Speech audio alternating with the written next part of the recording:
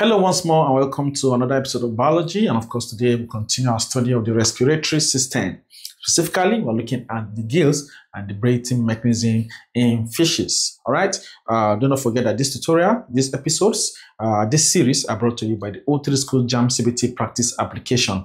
The app is for students who want to pass their exam at once, okay, and gain admission into the university. Okay, if you have made a conscious decision not to write JAMB twice, get the application, activate it, and start using it immediately. We'll talk about the features of the app and why you should get it. But before then, let us see a JAMB Past Question from the app. It's a biology 1998 question number 9 being shown to you on the screen right now. It says that the structure that prevents food particles from escaping through the fish gills are called gill. A says arches, B says filament, C says rachis, C says lamellae. All right, so we'll come back to this question and many more, because at O3SCHOOLS we believe in giving you value first. Let us teach you, and after I've taught you, answer questions will be the list of your problem. So do not forget to download the application. The app has all you need to succeed, has all the past question for all the subjects under the practice for UTME. Likewise, there's a classroom feature with lecture note or class note structured according to that JAMB syllabus. There's also a JAMB syllabus present in the classroom, as well as a study plan. You can create a study plan and cross all of your JAMB syllabus into that study plan and would follow it accordingly to finish your syllabus for any subject, still under the classroom. Also, there's a question search feature where you can search for questions according to topics, and all the questions that JAMB has set under that topic will come out for you to answer. What is more explosive is the mock challenge. It's a challenge that will conduct for all students that are writing JAMB for this year to win amazing prizes. But the major purpose of the challenge is not the prizes. It's for you to get used to JAMB Past Questions, to get used to JAMB likely exam question, and to familiarize yourself with how JAMB sets their question, thereby building your confidence. Because after the end of every mock challenge on Saturday, okay, we will release your result just like JAMB. So you'll be able to track how prepared you are for the examination. All right, so please ensure you download the app and activate it. Activation fee is less than the price of one turkey in a good restaurant. Now, if you go to a good restaurant and say you want to eat turkey, that with a lap and with a feather that to give you, okay, they will say it's 7,000. The price is far lesser than that. So please do not be stingy to yourself. Download the application, activate it, and pass your exam at once. So let us go to the gills and breathing mechanism in fishes. First of all, we'll look at the gills, and then after we talked about the gills, then we can now talk about the breathing mechanism in fishes. Okay, so first of all, the gills are the respiratory surface, because we saw it in the last class. Okay, is the respiratory surfaces for what? For fishes, okay, and also what? Tadpoles, okay, as well as crustaceans. Okay, so the gills, that the respiratory surfaces for fishes and tadpoles. And these gills that we're talking about, they are made up of 3 major parts. The gills are made up of 3 major parts. Before I take this up, please, in case you want to activate your O3SCHOOLS JAMB CBT practice application, just send a message to this number on WhatsApp. Okay, 09121515246. Also, in case you want to download the app for your laptop, okay, also send a message to this number on WhatsApp. Just simply say, I need a link for PC or for laptop, okay, and then we'll send you the link. Okay, so please, our WhatsApp is very effective, except maybe we are busy in the studio. We always attend to you almost immediately. Okay, so that's that. Now, so we'll say that the gills, they're made up of 3 parts. Number 1 is filament. Okay, then number 2, we have the arches or the arc. Then number 3, we have the rachis. Okay, so these are the 3 parts. Okay, these are 3 parts that make up the gills. Okay, that make up the gills. Okay, so the filament, what are they used for? The filament is a site for what? For gaseous exchange. Okay, so that is where gaseous exchange occurs. The filament is where gaseous exchange occurs. Why the arc? The arc only provides for structural support. The arc provides structural support. Okay, for the what? For the gills. Okay, the arc provides structural support for the gills. Let me take it off so that we do not confuse it. And then likewise, we now have the rachis. The rachis usually is basically for feeding. Okay, it helps to track to trap food particles so that they do not what enter into the gills. So the gills is made up of three major parts: the filaments, the arc, and what the rachis. And we have seen what the use of all of these parts. Now, in some bony fishes, just like tilapia, you know your tilapia fish, right? Okay, this tilapia in these bony fishes, they possess what to call operculum. Operculum, operculum, possesses this operculum. This operculum helps to cover the gills. The operculum, they help to cover the gills. All right. So now, in cartilaginous fishes, such as, let's say, sharks, cartilaginous fishes such as sharks, okay, like what? Like skates. Okay, like what? Like rays. Okay, yeah, they have what to call gill slits. They have what to call gill slits. G-I-L, that is G-I-L-L-S-L-I-T. They have what to call gill slit, which open directly to the to the outer body of the fish. Okay, which open directly to the outside. Okay, or to the outer body of the fish. All right, so that is for the gills. So we say the gills, okay, they are the respiratory surface for fishes and tadpoles, made up of three major parts: the filament, the arches, and the rachis. The filament serve for gaseous exchange. The arch provides structural support for the gills. Then, of course, the rachis helps to trap food particles, basically for feeding, and helps to trap food particles from entering into the gills. We said in some bony fishes like tilapia, okay, they have what to call the operculum, which helps to cover the gills. Then likewise, we now have cartilaginous fishes like sharks, like skates and rays, that have something that we call gill slits. Okay, and of course, these gill slits open directly to the outside of the body of the fish. All right, so these are that's all we'll talk about the gills. Not much to talk about. Okay, so but of course, questions come out from the gills, so it's important that you take note of that. Okay, so now let us now go to breathing mechanism in fishes.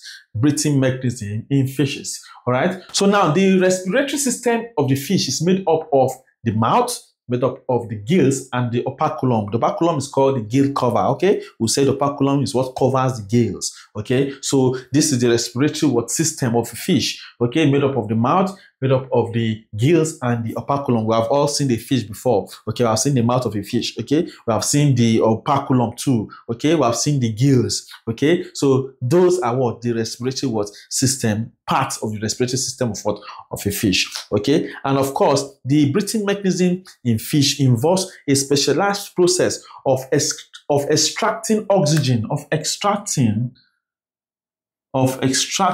oxygen from water, okay, through the gills, of extracting oxygen from water through the gills, rather, G-I-L-L-S. Okay, so that's why we say the breathing mechanism in fishes involves a specialized process of extracting oxygen from water through the gills. The fishes are found in their natural habitat is the water. Okay, so they are always found in water. So what they do to respire, how do they respire? They extract oxygen from the water using the gills. Okay, because the gills is the respiratory surface, okay, of the fish. All right, so now let us see the process of this mechanism, this breathing mechanism in fishes. How does it happen? All right. So first of all, the structure of the fish gills. Let's talk about the structure of the fish gills. First of all, the gills are located on both sides, okay, of the head of the fish. All right. If I've seen the head of the fish, I've seen the gills. Okay. So they are made up of They are located rather on both sides of the fish's head, okay, and they are covered by a bony flap called the operculum. Okay, they are covered by a bony flap called the operculum. Okay, and of course, each gill consists of what we call gill arches, gill filaments, and lamellae. These lamellae, they are thin plate-like structures. There are thin plate-like structures that increase surface area for gas exchange. Okay, I've talked about what ideal characteristics. Okay, or characteristics for what? For an ideal respiratory surface. We'll talk about what large surface area for gaseous what exchange. Okay, so the gill consists of what? Of this gill arches, this gill filament, and lamellae. All right, which is what? These thin plate-like structures that help to what? Increase surface area for what? For gaseous what? Exchange to easily what? Occur in the what? In the fish. All right. Now let us look at what? The breathing process. Number one, inhalation. That is what? The water what? Intake. Okay, water intake. So what happens during inhalation? What happens during what? Water intake. The natural habitat of the fish is the water. So as the fish what is swimming, what happens is that it takes in water through the mouth. Okay, as it takes water through the mouth, the operculum is covering the gills, and so the operculum remains closed during inhalation. All right, please take note of this. So during inhalation, that is the intake of water. The mouth what opens and receives what? Water. Okay, water goes in from the mouth, but the operculum remains closed. Okay, it's remaining closed and then allows water to draw over what? Over what? The gills. Okay, it creates a vacuum and allows water to draw over what? The gills. That is the inhalation what? Process. Inhalation what? Process. Okay, so in inhalation, which is water intake, take note, the operculum is closed, the mouth is open, takes in water, the operculum remains closed, creates a vacuum, allows water to what? To draw what? Over what? Or to flow over what? The gills. All right, then of course, B part now is the gas what? Exchange. Okay, gas what? Exchange. Okay, we have said that what? Where the gaseous exchange occurs in the fish is what? In the gill filament. It occurs in the gill filament. So as water passes over the gill filament, oxygen from the water diffuses into the blood in the gill capillaries. Okay, oxygen from the water diffuses into the blood in the gill capillaries. Then of course CO2 has to be expelled, because we're talking about gaseous exchange. We're talking about what? One gas what? Being exchanged for what? For the other. The one the body needs, okay, is what remains in the body. The one the body does not need is expelled out. So that means as CO2 is diffusing into what? Into the blood in the gill capillaries, also CO2 has to be what? Expelled out. Okay, so then CO2 from the fish's blood diffuses into the water to be what? To be expelled. All right, so that is what? The gas what? Exchange. It occurs in the what? In the gill filament. Let me go over that again. As water passes over the gill filament, because water is already what? Taken through the from the mouth during what? Inhalation process, during the water intake process. Operculum is closed, okay, creates a vacuum, allows water to what? To draw over what? Over the gills. Okay, so water is passing over the gill or filament. Okay, oxygen is diffusing into the blood, okay, in the gill capillaries. Then of course the CO2 from the fish's blood diffuses into the water to be what? To be expelled. Now during what? Exhalation, what now happens? The mouth what? Now remains what? Closed. Okay, the mouth remains closed. The mouth is closed, and then what? The water rushes out from what? From the operculum. The operculum now becomes what? Open this time. The operculum is open, and so water what? Rushes what? Out. Okay, so and of course, because the fish uses a mechanism that we call what?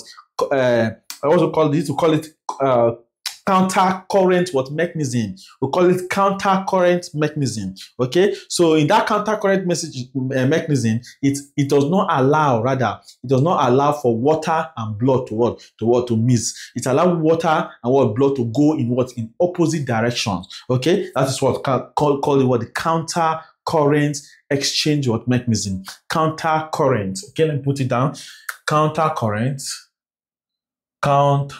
current exchange system, okay, where blood flows in opposite direction to the what? To the water, okay, which helps to what? To maximize what? Oxygen absorption. It helps to maximize oxygen what? Absorption. This counter current exchange what? System helps to maximize what? Oxygen what? Absorption. So now in the exhalation, like we have said, what happens is that the operculum is now what? Open, the mouth is closed, and then water rushes out, okay, from what? From the operculum, okay, so thereby what? Allowing for what? For maximum to absorption of what? Of oxygen, okay. So that is what the exhalation what? Process, and generally the process of what? Of breathing in what? In a fish. in a fish. Okay, so adaptation for efficient breathing. Okay, what makes what fishes, okay, to be able to what to adapt to what to that breathing what mechanism. Number one is what is this continuous water flow. Okay, most fishes like sharks, they swim with their mouth open, thereby allowing water to flow efficiently. Okay, so it's very wonderful, very interesting and nice. Okay, adaptation for efficient breathing. Number one is continuous water flow. Then of course number two is counter current mechanism. Okay, which allows for efficient gaseous exchange and maximizes oxygen absorption. Okay, so these two that they are adaptation for efficient breathing in a fish. Okay, so now in general I will summarize, but before we do, please ensure you have liked this video, ensure you have commented, ensure you are sharing these videos, okay, and ensure you are learning, which is the most important part. Okay, so I'll talk about the gills. Okay, I'll say the gills that the respiratory surfaces in fishes and tadpoles, made up of three parts: filaments, arches, and the rachis. Say the filaments for gaseous exchange, the arches structural support, and of course talk about the rachis, where which is used for feeding, where to trap food particles so that they do not enter into the gills. Okay, all right. Then of course talk about the respiratory mechanism in a fish. All right, number one, water intake or inhalation, where they're taking water, all right, through the mouth. The operculum is closed, okay, and then it creates a vacuum and allows water to flow, to pass over the gills. Then of course gaseous exchange, which occurs in the gill filament. Oxygen from the water diffuses into the blood, okay, and into the blood in the gill capillaries. Then the CO2 from the fish's blood diffuses into the water to be expelled. Then exhalation, the mouth is closed, operculum is open, water rushes out. Okay, water rushes out from the operculum, allowing for maximization of oxygen. Okay, or for maximization of oxygen absorption. Okay, so that is in short term the gills and the breathing mechanism in fishes. So now we'll go to the O3SCHOOLS JAMB app, answer some questions, and we are out of here. All right, so let us see 1998 number 9. It said the structure that prevents food particles from escaping from the fish gills are called gill. A says the arches, B says the filaments, C says the rachis, C says the lamellae. Correct answer there is the gill rachis. Okay, that's the gill rachis. Now, also have siphon. Okay, 2018 number 40. 2018 number 40. It says siphons and gills are structures in aquatic organisms used for. Okay, I think there's a mistake there. Siphons and gills are structures in aquatic organisms used for A says gaseous exchange, B says buoyancy, C says excretion, D says movement. Okay, even without being told, gills are for gaseous exchange. So correct answer there will be option A. Now, 2023 number 7. It says which of the following adaptation is commonly observed in organisms for survival in water?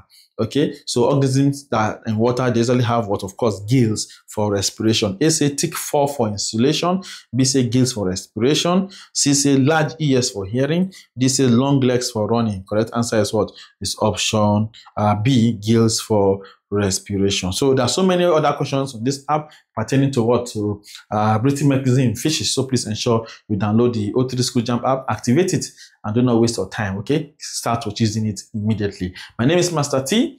As you continue learning about respiratory system, okay, you enjoy yourself and you get better in answering questions that pertain to this. I would love to see you in the next class. Stick with us.